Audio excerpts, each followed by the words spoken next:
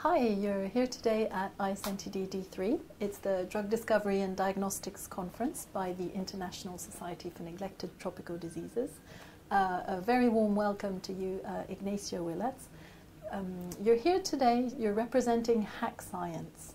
And could you let us know exactly what is HackScience and what are the main objectives of the project? Sure. HackScience is a startup that came from Imperial College, and our mission is to accelerate the world's scientific research with affordable and novel lab automation. So that mission came from a realization that scientists across the world in biotech and academic research spend a huge amount of their time doing manual processes which aren't necessarily contributing to their work in a meaningful way. So we thought this was a really meaningful and big problem that we should be solving.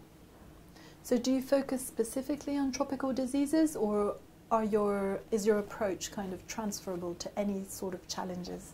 So it's an interesting question. We actually started with our first sort of user test, and our first sort of user base was people doing malaria research, and automating the cell cultivation process for those specific kind of cell cultures. But we actually found out, this is actually a really ubiquitous challenge. So not just the media replenishment, the cell counting, all these kind of things are challenges that are faced across areas of research, from tropical diseases to things like stem cell research. So it's actually a broad range of science that we can apply to.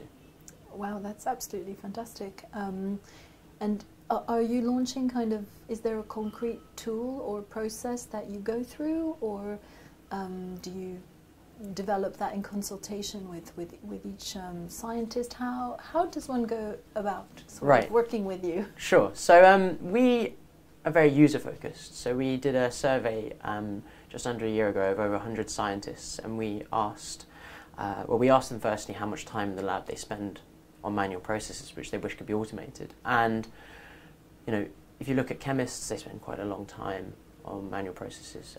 But if you looked at people doing sort of bio-research, it was so heavily skewed to the right that it was really quite scary.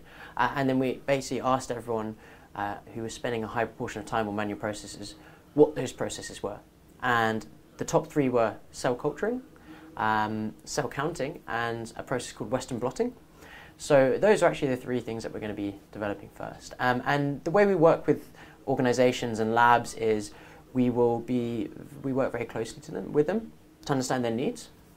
So working with a few labs across London to develop the automated media replenishment tool, CellFeed, which automates media replenishment cell cultures.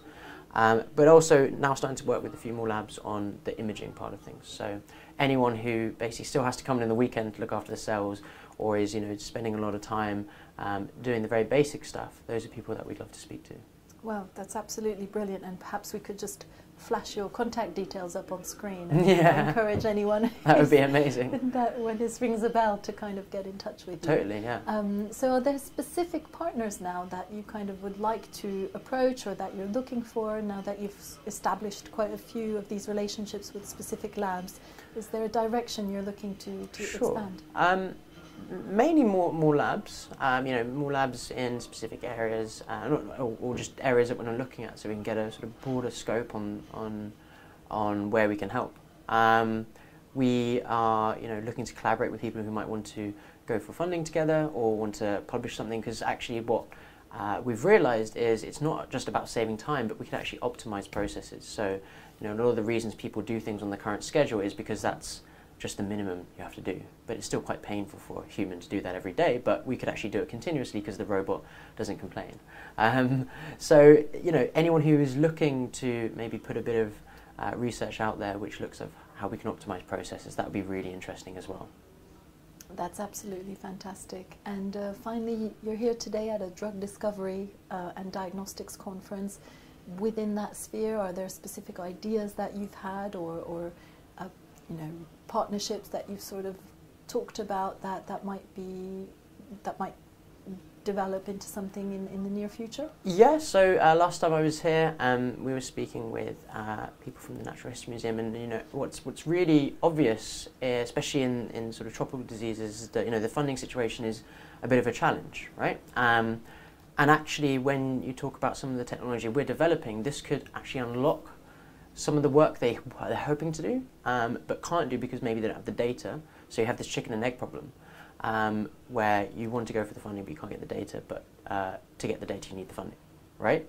But we're looking at maybe unlocking some aspects of work which could get them that data and then hopefully get them the funding they need. So there's a few sort of ideas we're floating around and product iterations that you might be see coming out over the next year or so. Well, that's brilliant news, and we'll watch this space, and Cool. anything that can save resources is always very welcome. So thanks Amazing. for explaining that, and we hope that you'll get a lot of positive feedback and people getting in touch with you. Great, thanks for having me. Thanks for your time, Ignacio.